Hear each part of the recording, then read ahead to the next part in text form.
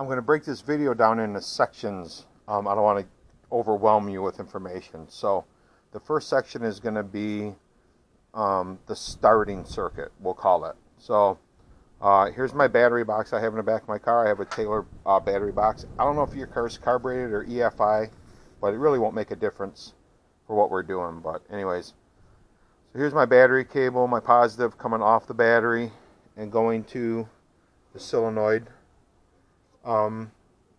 And then coming off of the solenoid is the starter cable right there. This cable right here with the red shrink wrap on there. This is the same setup as what you're going to have in your engine compartment. The only difference is now the starter solenoid's in the back of the car. Here's the trigger wire for the solenoid that we were talking about earlier, and I just have that ran into my stock harness that just goes to the back of from the front of the car and comes to the back of the car. My car's gutted in the back, so it's more of a race car than a street car. So, but I just ran it to the back of the car. Not a big deal. Standard size wire. Okay, anyways. So, positive battery cable coming off of the battery goes to one side of the solenoid. Your cable that goes to your the starter itself comes off the solenoid. Following along, this is how I have it ran in my car. I have it run all along the floor. You can see right there. You can ignore that red wire. I have it all run here. And then on mine, I have it run up to this bulkhead electrical connector. So this would be the starter cable coming off of the solenoid going to the starter.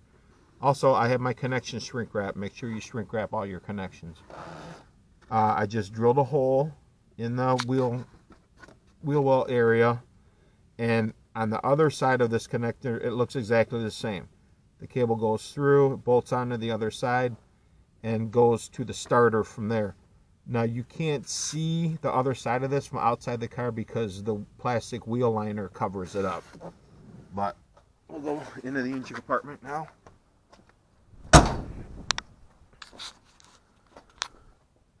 You can see right here, I have it routed through the shock tower. I put a grommet on there so the cable doesn't rub on the metal and short out. And then this cable just runs down to the starter solenoid. If you have a standard starter on your car, this is a setup that you're going to have.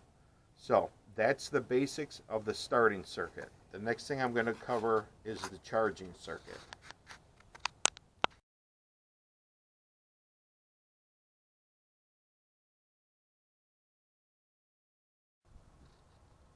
Okay, now for the charging circuit, normally you have a cable that comes off the back side of the alternator. It normally will like bolt to the back side of the alternator.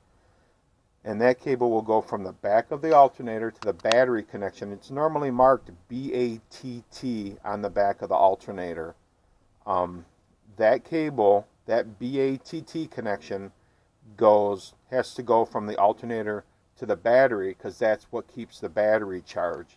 That sends whatever your alternator output. This is a 3G alternator, so it puts out like 14 volts, 15 volts, something like that.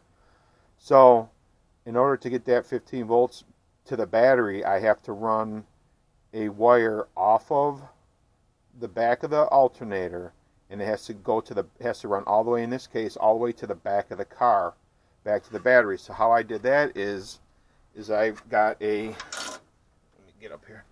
I got a heavy gauge wire, which is right here. You can see that's a large diameter heavy gauge wire, and this is the wire that's going to connect to the back connection on the back of the alternator. And then I have it run into this electrical, it's a mega fuse. It's actually like for a car stereo system. The reason I have this setup on here is, should there be some sort of short or electrical spike with the alternator, I don't want it burning this wire coming off the alternator going all the way through the interior and back to the car. I don't want to start a fire. So this is a big 250 amp fuse, and it's like I said, I mean it's there so that way if I have a voltage spike or something, worst case scenario, it's going to melt this wire and it's going to blow the fuse, but it won't harm this wire and this is about the same gauge wire, a little bit smaller, going to the back of the car. It won't harm this. It'll only melt this wire and melt that. Okay, so following this wire, this charge wire, we're going to go to the back of the car and we'll see how that connects. Okay, so that wire is run all the way to the back of the car. Okay, and where that connects to, this is the wire right here. Okay, you can see it. I have it connecting to a fusible link. This is another secondary safeguard. This runs to the positive side of the starter solenoid where your positive battery cable goes on. And this sends juice from the front of the car, the alternator, back here to the battery, and that's what keeps the battery charged. So that's the charging side of the circuit.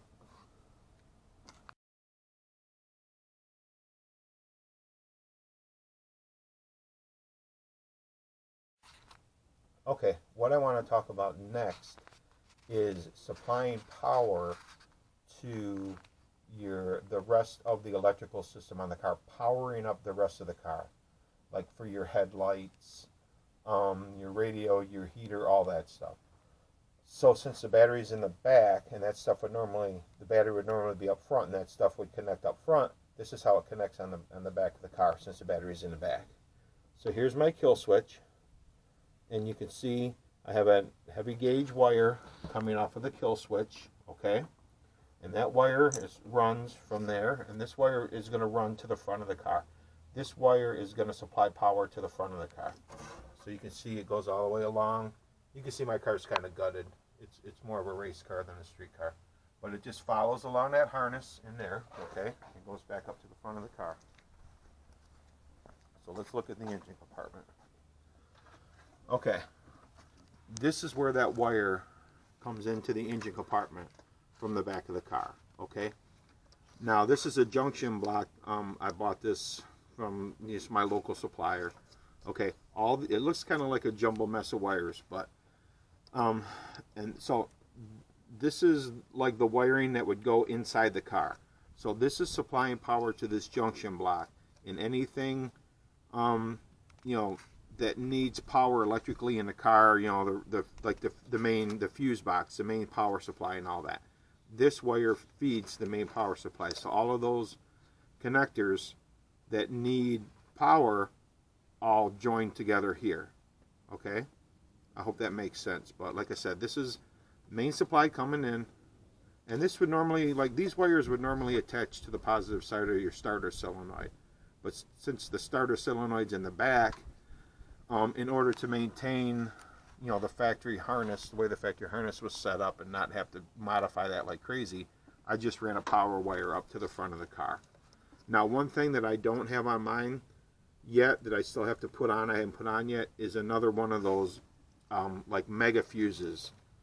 So right now when my car is live, this is live and it doesn't have any protection. So I still have to add a mega fuse to that, which I have, I just haven't put it in yet. But anyways, so all these connections would normally go to your starter solenoid, but since the starter solenoid's in the back of the car now, I ran a power supply wire up to the front to this junction box, and then everything attaches here. That way my factory harness is untouched up here. I didn't have to modify my factory harness in any way.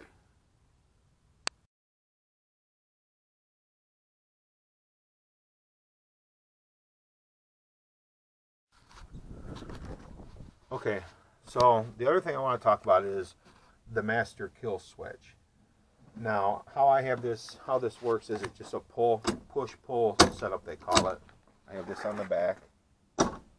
Push it off, push it in to shut the car off. You can see right now the car is off. When I pull it out, you'll see my dome light come on. Dome light's on, means the car's got power. Push back in, the car is dead.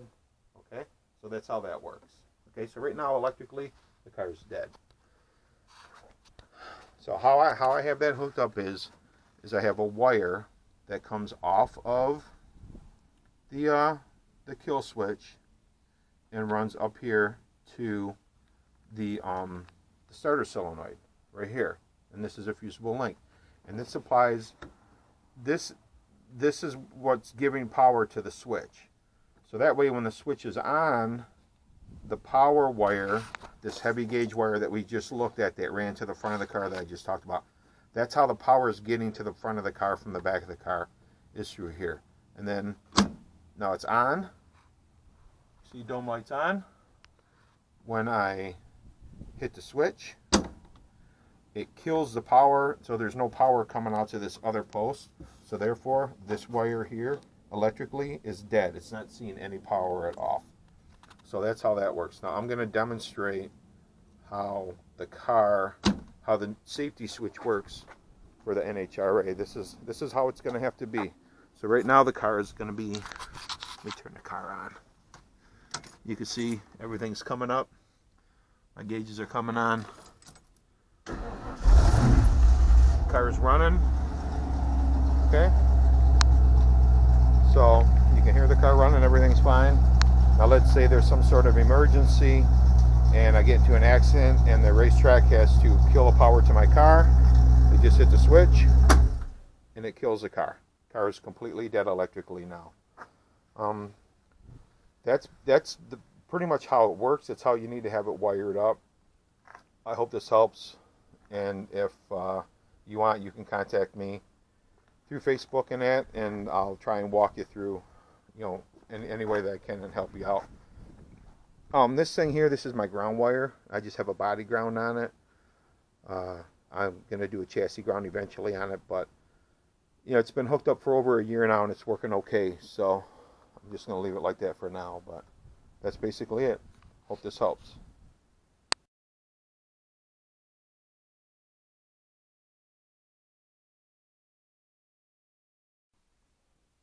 One other thing I wanted to show you is this is what I use for my starter cable. It's like 600 volt. It's welding cable is all that it is, and this is what I run on my car back to front to the starter. So that works great. I use these kind of fittings. I got these basically from the hardware store, from Lowe's. They're kind of like an industrial thing, but they work good for this application. All I did though, they're kind of a heavy gauge. It's a thick wall. So in order to make it easier to crimp it, I cut this down the middle here. And then that way when I stick the cable in there, cut the protective covering off and then, stick that in there like that. And I just take like a hammer and chisel and kind of crimp it down. And then also make sure that you use shrink wrap on all your connections. That way your connections stay clean and dry. And another thing too that I found out when I started this is I'm a kind of a junkyard scavenger. So if you go to the junkyard, a lot of the factory stuff, because the electrical systems on the cars are so sophisticated now, they have really nice cables in that you can use on your car. This is like an alternator wire cable set up off of like a Ford Taurus or something. But look, I mean, it's all high quality stuff, and it works really good for this, and it looks factory, like this has got that nice protective boot. This is the cable that would bolt onto the back of the alternator to that bat fitting that I was talking about. And it's got a nice little boot that slips over to protect it so you don't get any arcing from metal on metal and stuff. So I mean, and this is something I got from the junkyard for like $5. So don't necessarily rush out and order a bunch of stuff from Summit, because if you hit the junkyard, you can find nice factory stuff too and make it work for what you need. Lastly, this is a company that I dealt with. They're called Mad Enterprises. They're super cool. The guy gave me a ton of information. I bought some stuff from him, so they sent me this stuff. But they give you some really cool wiring diagrams. So, something to think about. You might want to give them a call. The guy will talk your ear off, but he's super knowledgeable, and he helped me a lot on setting my car up. So, and I think they have a website too. It's Mad Enterprises. There's a number. Give him a call if you want. He was super helpful.